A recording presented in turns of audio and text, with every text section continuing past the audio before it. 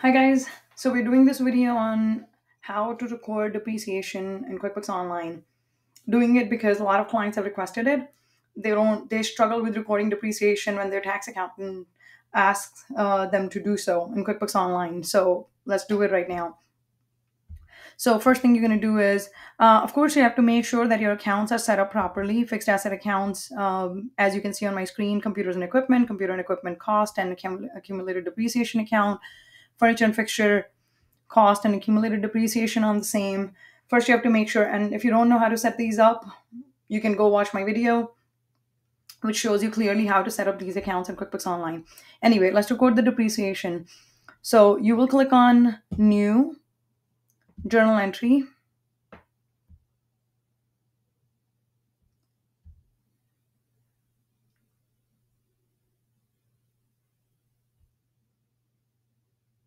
Okay.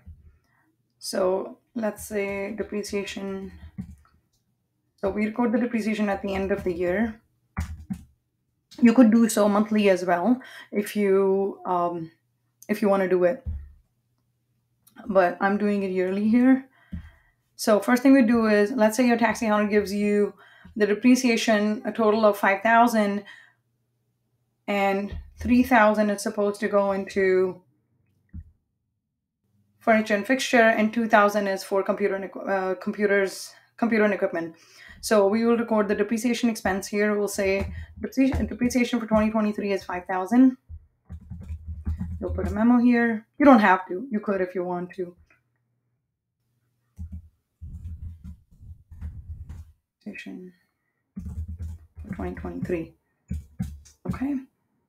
We will pick the account for computer and equipment. So this is where it goes. You don't reduce the actual cost of computer equipment. That we leave alone, but we do pick this account, computer and equipment accumulated depreciation.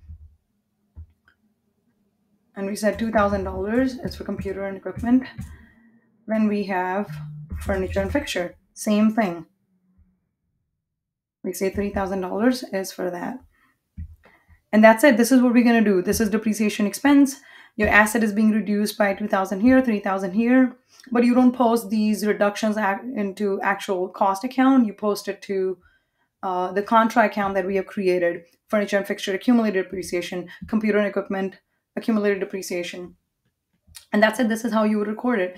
If you want to attach, again, if you want to attach any kind of backup, screenshot of email from your tax accountant or something, or anything else, you could do so here. And that's it. You would save it. And that's it. We're done with the journal entry. And now if you look at the balance sheet report,